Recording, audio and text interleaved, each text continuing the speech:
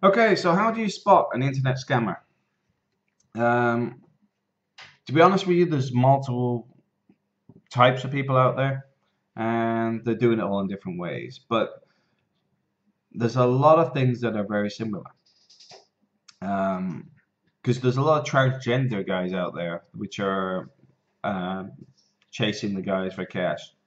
I remember a friend of mine been dating this person online, um, and they said they hadn't paid the rent for 2 months, and they moved in there and without paying the deposit. No, you, that doesn't happen in the Philippines. That's why if you ever have any stupid things happen to you, you can just ask me, and I'll tell you, no, that would never happen.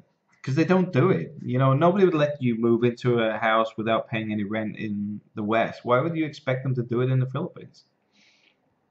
But anyway, so they hadn't paid the rent, da da da. So he sent some money over, and he didn't feel comfortable about the whole event. So he just asked me, could I have a look at their profile? So I looked at profile, got a name.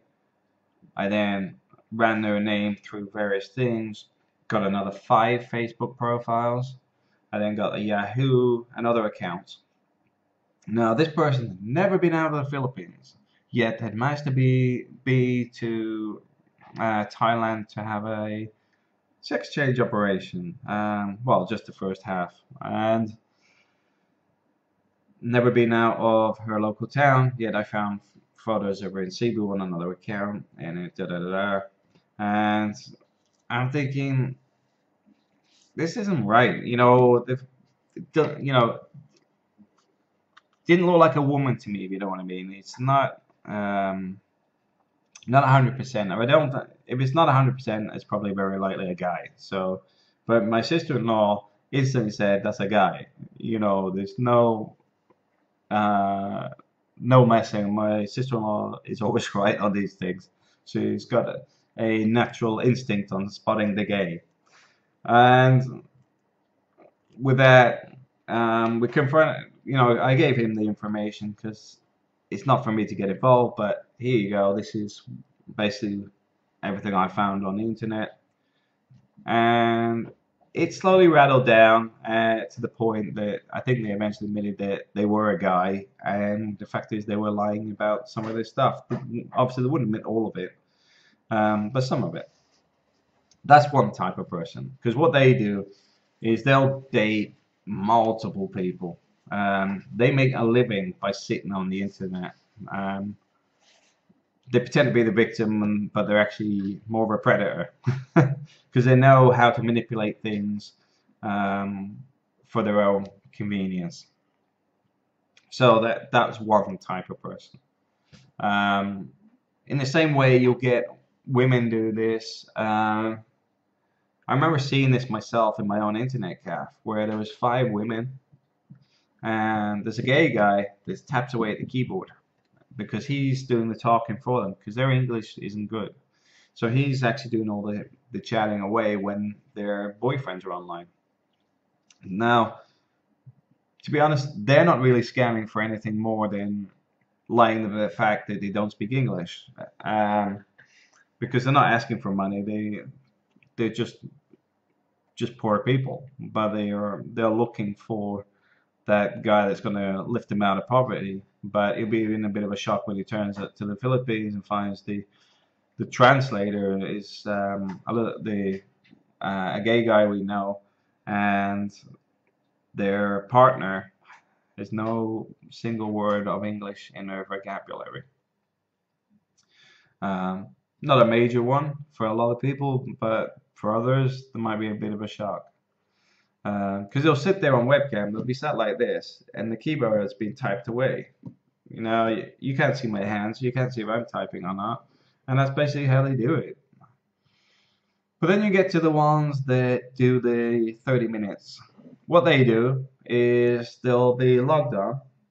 Um, they'll look for you wherever you are. It could be Facebook, could be on one of these chatting dating sites, whatever. And they'll go, "Hi, what's your name? Da-da-da. Where you from? Da-da-da." Same questions. Even like on Facebook, I get it now and again. Now they'll ask you, "Oh, are you married?" Now Facebook tells them I'm married already, so you know already they have not even bothered looking at your profile to even skip over the fact, going, oh, he's married, move on to the next person. They're just doing this like a robot. They're just like, next person did it, chat, chat, chat, chat, chat, chat, chat. Oh, my daughter's sick. Um, my aunt's sick, or they'll come out with these stories straight away. Oh, can you buy me a webcam? It'd be nice for us to chat on the webcam and all this stuff. They don't need any of this stuff. I'll tell you that now.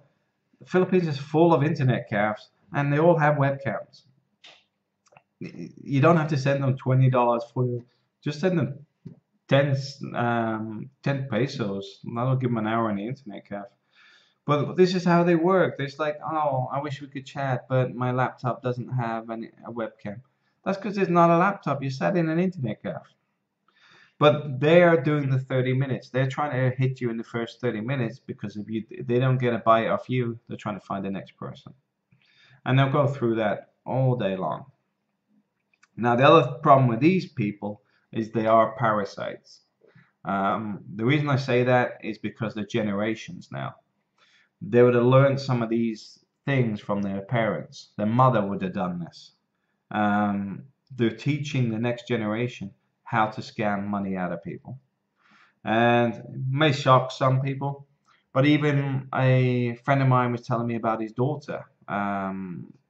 Because it's not a daughter, it's like it's not his biological daughter, and he's split with that woman anyway now. He's split with his wife, but she was she'd actually roped him into the marriage a long time ago using similar tactics, but he could see she was already doing it now with her daughter to set her up for getting a foreigner for herself.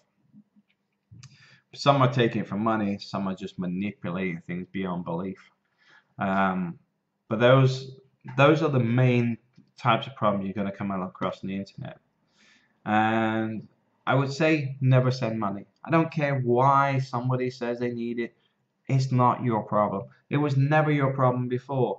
You don't know these people. You haven't met them. You have no connection with them except for a few words that you've spoken on the internet. Don't get dragged into their problems because a lot of those problems don't even exist. Thanks for watching.